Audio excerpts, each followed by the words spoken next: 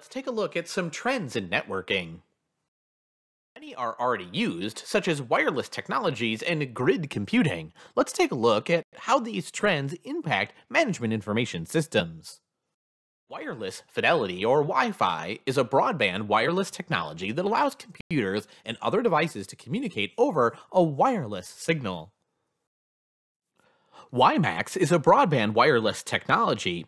Compared with Wi-Fi, WiMAX theoretically has faster data transfer rates and a longer range. Bluetooth is a wireless technology that allows fixed and mobile devices to transfer data over short distances, usually 30 feet. Generally, grid computing involves combining processing powers of various computers.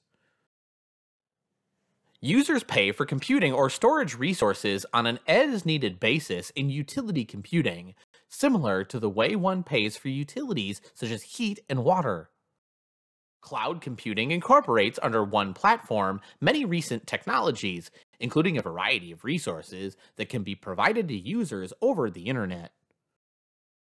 Infrastructure as a Service, IaaS, also called Hardware as a Service, HaaS, is a type of cloud computing whereby computer infrastructure such as storage, hardware, servers, and networking components are delivered as a service. Platform as a Service, PaaS, provides a computing platform and a solution as a service. Clients use the platform and environment to build applications and services over the internet. In the world of Internet of Things, edge computing is playing a major role. Edge computing pushes processing and data to the near edge of the network and enables timely collection, processing, and analysis of data.